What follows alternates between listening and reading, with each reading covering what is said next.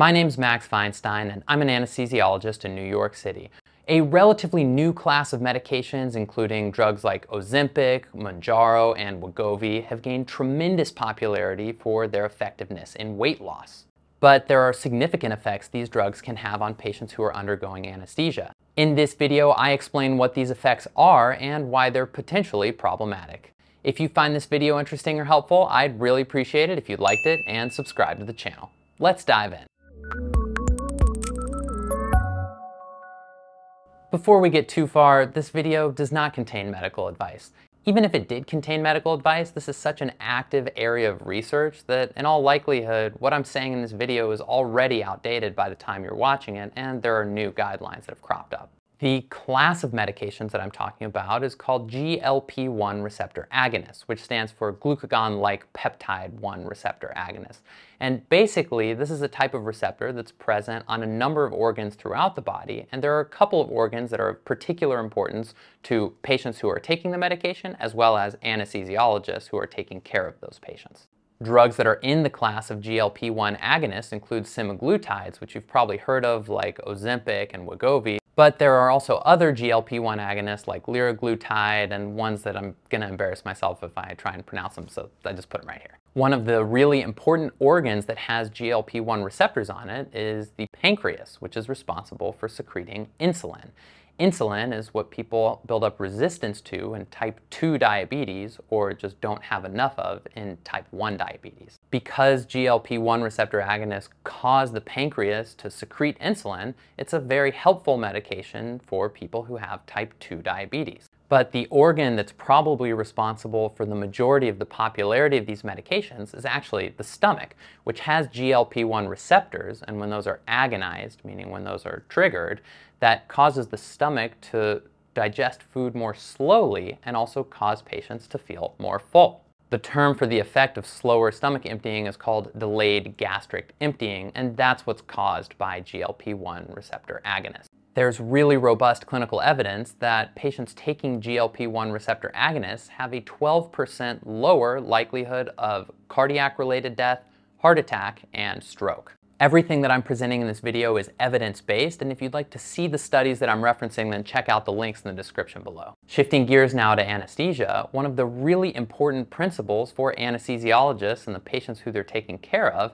is the idea of not having anything to eat or drink before surgery. It's hard to overstate exactly how important it is that a patient has an empty stomach when they're being anesthetized, whether we're talking about sedation or general anesthesia. The short version of it is that anything that's residually in the stomach when a patient undergoes anesthesia can come up the esophagus and then go down the trachea into the lungs, causing a potentially life-threatening condition called aspiration pneumonitis. I actually made an entire video about this topic, including awkwardly scanning myself with an ultrasound in an empty operating room. So if you'd like to check that out, you can watch this video right here to get more details about what exactly is aspiration pneumonitis and what do anesthesiologists do to prevent it.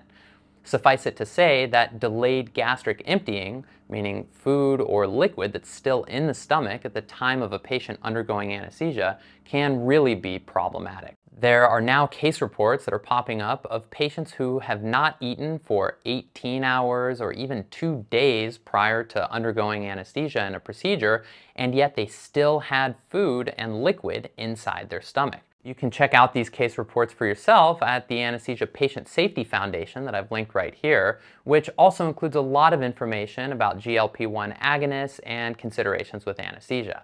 The Anesthesia Patient Safety Foundation is a nonprofit organization that advocates for issues related to patient safety and for decades has been a cornerstone in the field of anesthesiology. So check out their website and subscribe to their newsletter if you're interested in learning more. In addition to case reports, there's actually a new study by my mentors at Mount Sinai Hospital who used ultrasound to scan the stomachs of people who are taking GLP-1 agonists and comparing those scans with patients who aren't taking GLP-1 agonists. They found that patients who are taking GLP-1 agonists on average had more food and liquid in their stomach after 8 hours of not eating compared to people who aren't taking GLP-1 agonists.